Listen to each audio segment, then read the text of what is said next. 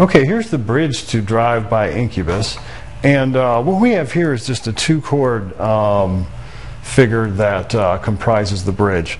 One we already know, the C major 7 that we learned when we studied the verse chord progression. A second one we don't know yet, and what this is an A suspended second. What I'm doing here is using my first finger on the 5th fret of the 6th string, third on 7th fret of 5th string, pinky on 7th of 4th string, and second on the 6th fret of the 3rd string. And we have two open strings in here too, the open first and open second.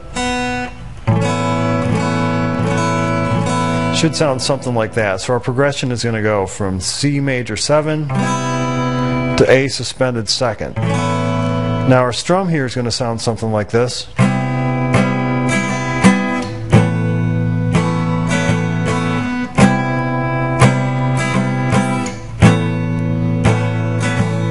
And every so often he does it like this.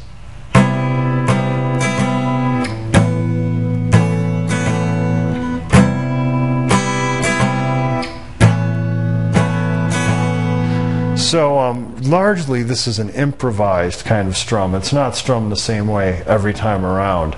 I like to say a good happy medium is something like this.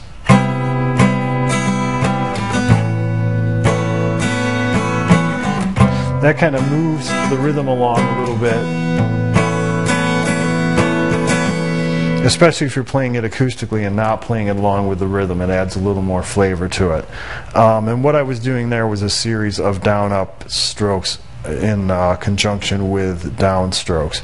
And I think when I play it along with the music and you get to hear it along with the tune, it'll be a little more clear as to how you want to strum that one.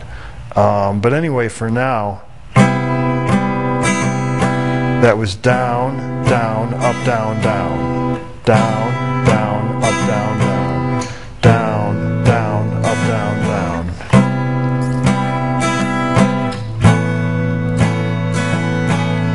Just like that. Let's play it along with the music now so you can see what it looks like as the music plays. Okay, so there's the bridge to the song. It's fairly straightforward. Let's move along now next and work on the solo.